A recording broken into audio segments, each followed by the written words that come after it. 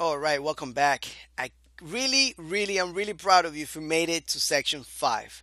This is unbelievable, right? I got a lot of lectures here, and if you made it to section 5, you have learned a lot. And if you haven't, contact me as soon as possible. We need to talk, all right? But anyway, let's go ahead and let's do section 5. We're going to go here to practical app, and 5.php is the page. So what is asking for us to do? All right, we got to use a prebuilt math function and do anything here and echo it. We're going to echo it.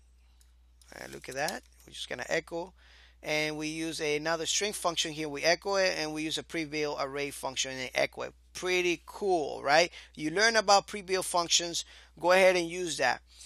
And if you need to go back to the lecture, go ahead and do that before you come here, all right? Pause the video and go ahead and do it.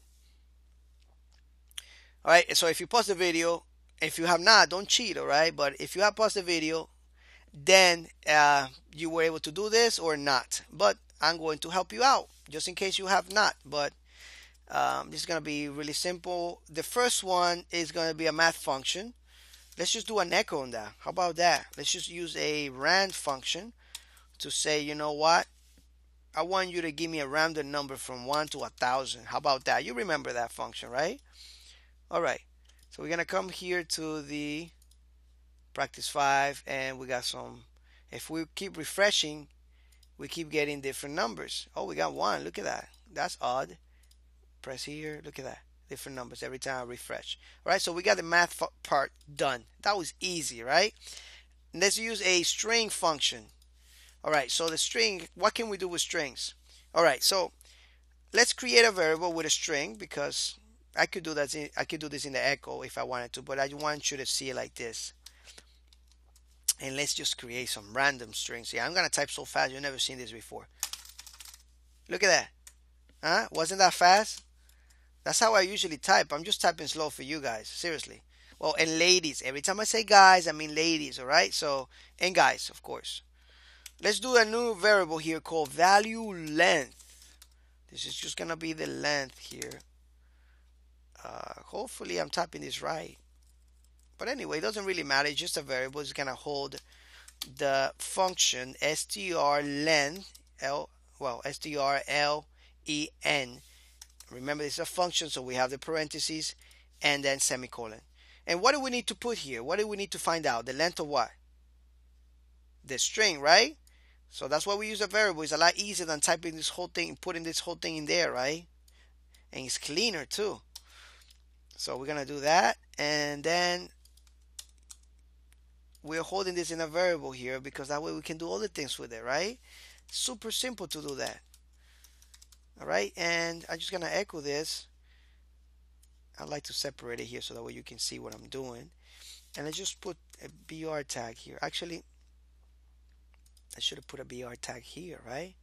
But that's fine. You will be able to see it there. Let's just put something here. All right. I wish PHP would do this automatically for me, but I guess it doesn't do it.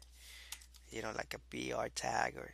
But anyway, and I will put a BR tag for the next one here just in case. So let's echo this value, and as you can see here, we have value 26 characters in here. So if I start counting, I'm gonna get to 26. All right. If I put one more, save it and come back here, refresh, we got 27, and this is changing automatically. That's awesome, right? So the next one, pre-built array function. Ooh, this is gonna be a hard one, right? An array function? How in the world am I going to do that? Tick tock, tick tock. All right, come on, guys. Talking to the expert here. So let's go ahead and do a array. So what I want to do is I'm gonna use an array function called in array. We're gonna find something inside an array. I don't know if I did that on the lecture. Probably did. But we're gonna set here a variable that I want to find. As a matter of fact, you know what? I'm feeling creative.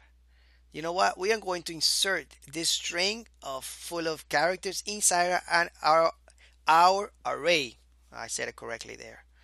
All right, so all we have to do now is just create an array called, I don't know, what do you want to create? Call this array? Numbers or values? Let's just name it values. Let's not be that creative today, right? All right, and let's create a new array. Why are we creating old ones? Let's create this one, and we're gonna put some values in here. I'm gonna put some strings and some numbers and some more strings and some more numbers. And here I'm going to put this string variable here. I just want to show you that an array takes anything. Anything. All right, so now that we made our array, now we need to use the function to find out if we found something, right? So how we do this? All right, so we first use the inArray function. You see my code is already highlighting this. Pretty cool, right? And then what do we want to find? Well, the first thing that we need to do is actually tell it what we are finding, right? So what is it that we're finding? We're finding string right here. That's what we need to find, string, or we could just done it from here. It really didn't matter. And the next thing is where we're going to be finding this. We're going to be finding in the values array. Perfect. So now this function has that, it found it somewhere, right? We found it. So how are we going to be using this to display it? All right. So first of all, we are going to be, you know what? I'm just going to make a variable here called name. All right. And look what I'm going to use, because I want you to be creative like this. All right. If found, remember that the if statement will bring me true or false. This will bring me true or false. So if true, then I'm going to echo something out, right? So if we find it, then we're going to say, wow, man, wow. Wow, we did it together. That sounded cheesy there. Sorry, guys.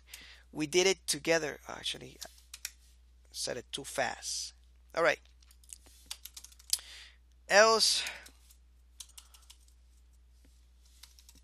all right, we say something like we messed up. We messed up. We could not find it. I get into character, guys. Sorry. Could not find it. There we go. All right, I think we're good here. We don't get any PHP errors here, and we got a BR tag there. So let's see that. Refresh. Oh, wow. We found it. Let's see if for some reason we don't find this. So what do? Right? If it doesn't find this value, let's take it out. Let's take out this value and see what happens. Oops. Let's take it out. Refresh. We messed up. We could not find. I missed a. We cannot find it. There we go. Refresh. We messed up. We could not find it. So hopefully this lecture here, well, gave you some really good idea on what you can do, all right, and how you can, be a little creative and use some of the things that I showed you already, and improvise. But anyway, thank you so much for watching this, and I'll see you in the next section. Take care.